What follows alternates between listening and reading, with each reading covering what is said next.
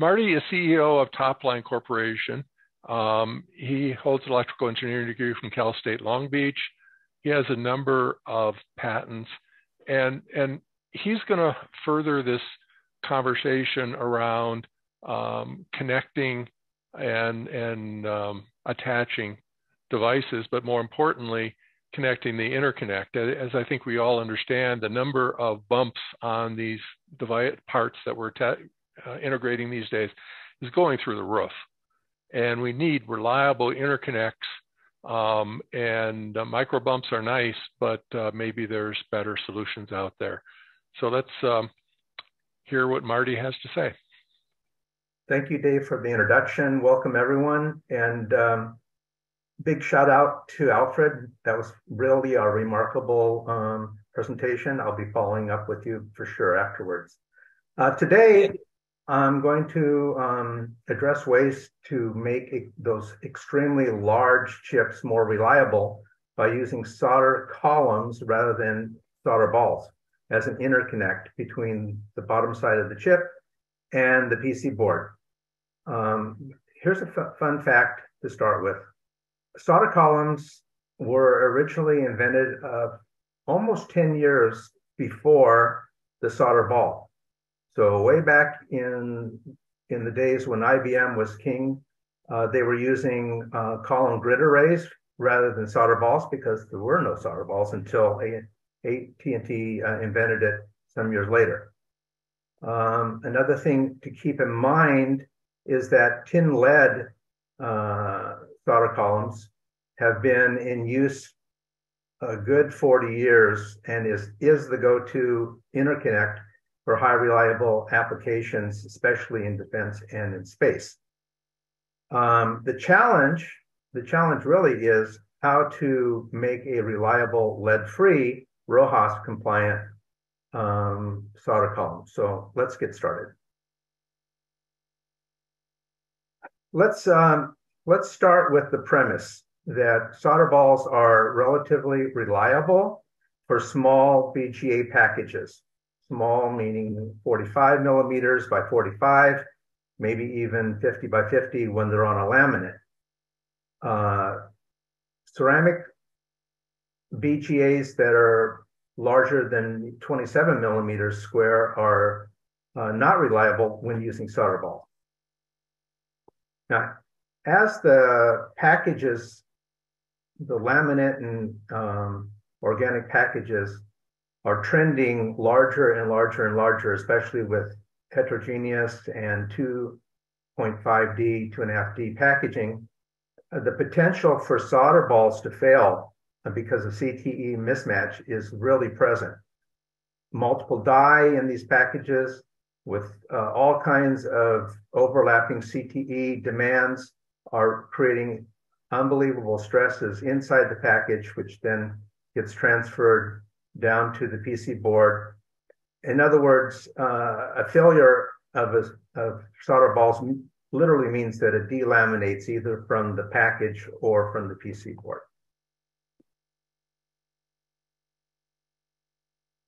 So whereas 45 by 45 millimeter, even 50 by 50 millimeter BGA packages were the mainstay 5 years ago, quite, relatively reliable for the job it was going to do.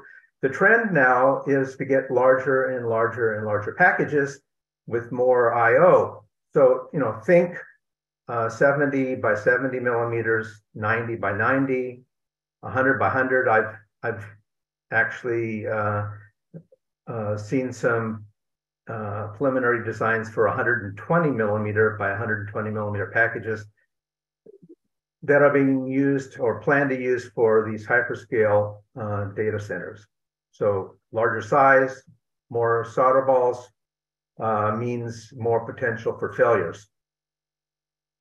Now to mitigate, all these stresses inside of these extremely large packages, design engineers, they have well-used design tricks for copper balancing, a mix of different, low CTE organic materials to match more closely the die, which then of course means it's less less close to mounting on the board because that has a different CTE, but the use of stiffeners and other secret sauces. So one more design factor for package designers would be to use solder columns instead of solder balls to relieve those nagging stress points and to tame destructive stresses inside the package. So as I mentioned before, legacy, tin lead, meaning usually it's a high melting point lead with a little bit of solder. Columns have been being used in the aerospace and the defense industry for a lot of years for large ceramic packages and ASICs. So the next generation here to make a column interconnect more readily desirable in the market, we have to go lead-free to be RoHS compliant. And that in itself, because the materials really creates a whole issue by itself. So we are in development of lead-free solder columns, and we can talk a little bit more about when engineering samples will be available. Well, okay, so engineering samples will be available in the next few months. Production samples give us to January, February, March of next year to be in production mode for lead-free. Just as an aside, we are in production mode of tin lead solder columns and able to support the market with the tin lead version. So what's so special about lead-free solder columns is that we place an exoskeleton copper braided sleeve around the solder core, a lead-free solder core, and that sleeve actually holds the column in place so it does not collapse, and that it can be reflowed to the chip and then on a secondary process reflowed to the PC board. So that is kind of in a nutshell the secret sauce on how we can make a lead-free solder column. Just also, I wanted to mention that other uses for our braided solder columns, we see a need for superconducting connections at cryogenic temperatures. There seems to be a lot of interest by some of the big data center companies in how to use their chips at near 0 Kelvin. I mean, near, but not exactly zero. It's still very, very cold. We're talking like minus 270 degrees. And there are some material sets that we will start working with, basically indium and niobium, to make solder columns for cryogenic temperatures. Okay, so here's a view of what a braided solder column looks like. Obviously, it's cylindrical, it's long. If I can direct your attention to the right side of the screen, there are 16 strands of 1 mil copper or 25 micron diameter copper around the solder core, a lead-free solder core. And we're showing it here before we coat the column so that you can see what it looks like after it's coated. You can't see all that detail. And that's about a 200 times magnification of the actual column. On the left side of the screen, there's a column that's actually mounted on a penny to give you just a relative size. Now that is the largest column we make. We make a lot smaller columns. So that just kind of gives you a feel for what a braided column would look like before it is connected to a substrate. Marty, what's the minimum diameter that you might be able to achieve or that you have achieved? Right now, 250 microns, which is 10 mils. Okay. And I'll be speaking a little bit more about that. Actually, let me tell you now, because that's a good question. Geometry-wise, columns tend to be in the aerospace defense industry a little over 2 millimeters tall. But for commercial use, and there's no reason why they have to be that tall, but IBM set some kind of standard 45 years ago, and everyone's following that 2.2 millimeter standard. In reality, a column can be shorter in length, let's say 1 millimeter, and we've made those, and even shorter. Diameter-wise, when you start stacking up the diameter of the core, and then you add the thickness of the copper, which is braided, and it overlaps each other, so you have to multiply the thickness of the copper by 4 to get the total diameter of the column. You can see that dimensions become critical. So 10 mil diameter, 250 micron is the minimum practical use at this point, and we think we can get down to 200 micron diameter or 8 mil in the future. So directing your attention to this photo, notice at the bottom of each column there is a nice conical looking fillet, and that is like a SAC 305 or other type of lead-free fillet that's holding the column in place. Of particular interest is that the design rule is that the column must be smaller than the pad on the chip. So the diameter of the column is roughly 70 or 75% of the diameter of the pad, and which creates this nice conical fillet that holds the column in place on the chip. Now, when the chip is mounted onto a PC board, again, it will be mounted with a stack type of solder paste, and there will be another conical fillet on the opposite or the free end of the column. How do all these columns get positioned and placed on the part? Okay, so along with the columns, we also manufacture tool sets, and there's literally made out of graphite because it works really well. It matches the CTE well of the chip.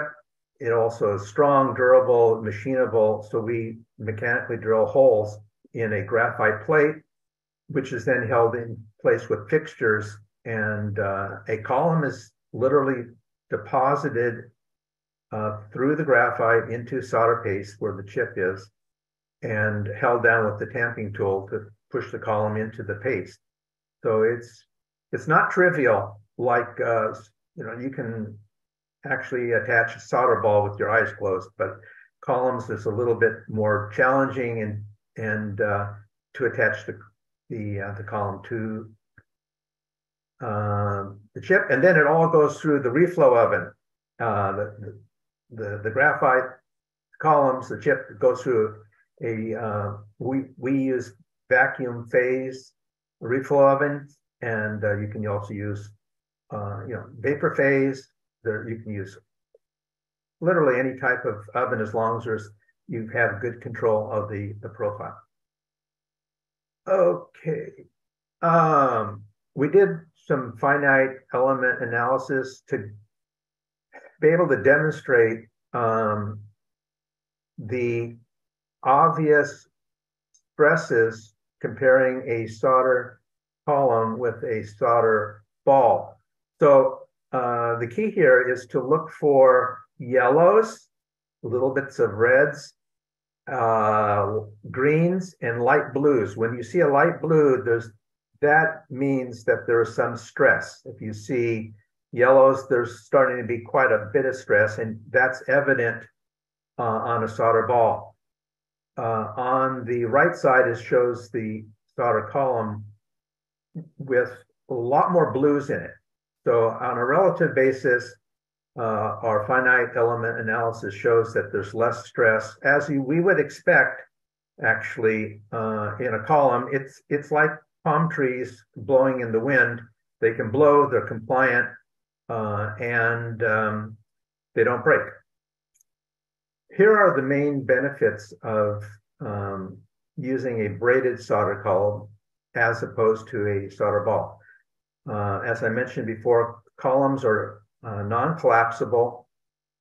They're compliant, and they absorb the package or the strain coming from the package, the chip, between the chip and the PC board. Whereas balls are designed to collapse. That's how they're done. And under stresses, they can fail, especially as the package gets larger and larger. Our braided columns have a unique system of 16 strands of copper, which creates a sleeve construction. It holds the solder in place, prevents any collapsing. The other benefit of the copper is that it has a lower thermal impedance. So it has the potential to reduce the need for a large heatsink on top of the package. If you're able to remove, the premise here is if you can remove the heat from under the package through the column and deposit the heat into ground plane layers of the PC board, you may have the potential to reduce the overall mass weight of packages, which, especially for satellite operations, it matters. And for ground-based data centers, potentially the enclosures can get smaller if the chips are smaller. And lastly, and which is the most important, is that columns reduce the stress. They actually absorb the stress between the package and the PC board. So here's my last slide before we open it for questions. The takeaway of all of this is to know that the market trend is scaling up for larger and larger packages, and that braided solder columns instead of solder balls can provide significant reduction or differential benefit for reducing stress, resulting in increased package stability and reliability. And that's my presentation. Opening up for questions. Go ahead, Dave. Thank you, Marty. Is there a polymer collar that might be used to strengthen the thermomechanical performance? Good question. We actually are experimenting with a polymer core. Oh. And to put our copper braid around the polymer core and then to solder coat the whole outside. So, but I like the way you're thinking on the polymer. I think there's some benefits, and we'd like to move forward in our experimentation on using polymers. So there's multiple questions about the coplanarity of what you do and the positional accuracy. Okay, good. All the columns after going through reflow are then put into a secondary operation of planarization. So we literally, under a very controlled way, hold the columns in place and grind off 1, 2, 3 mils off the tops of all of the columns, which makes them almost dead nuts planar. So that's how it's done. So if there are variations in the package, and there definitely usually are, by planarizing the columns, we can achieve planarization 1.5 mils, which far exceeds the guidelines of JEDEC and in the community. Cool. And how does that, I mean, it sounds like that coplanarity would be much better than normal balls would be, guessing? Yes. We've we often wonder why people don't planarize solder balls, which can be done, and we've done it. Okay. Coplanar, but it's a requirement for solder columns. It's always been a requirement, and part of the tool sets that we offer to customers if they want to attach their own columns, or we will do the column attach for them as a service. And sort of a bottom line question, how does the cost compare between this and a solder ball? Okay, well, there's a lot more steps in producing a column, so the price is significantly higher just comparing a single column to a single solder ball. However, as compared to the total cost of the package, it is higher. And the question is, the total cost of ownership to have is it worth it? Yeah. Sales, or pay a little bit more upfront and have a package that will survive many thermal cycles. Very good. I thank our sponsors, including Advantest, who's received the highest industry scores in terms of customer satisfaction survey from Test Insight, ranking as the #1 large supplier of chip making equipment. And I also want to thank Amcor and Cadence for sponsoring this event, and their sponsorship has enabled us to make these events free. So when you have an opportunity, please thank them for sponsoring MEPTech. And once again, I want to thank all of you for joining us, and I look forward to seeing everyone tomorrow. Thank you.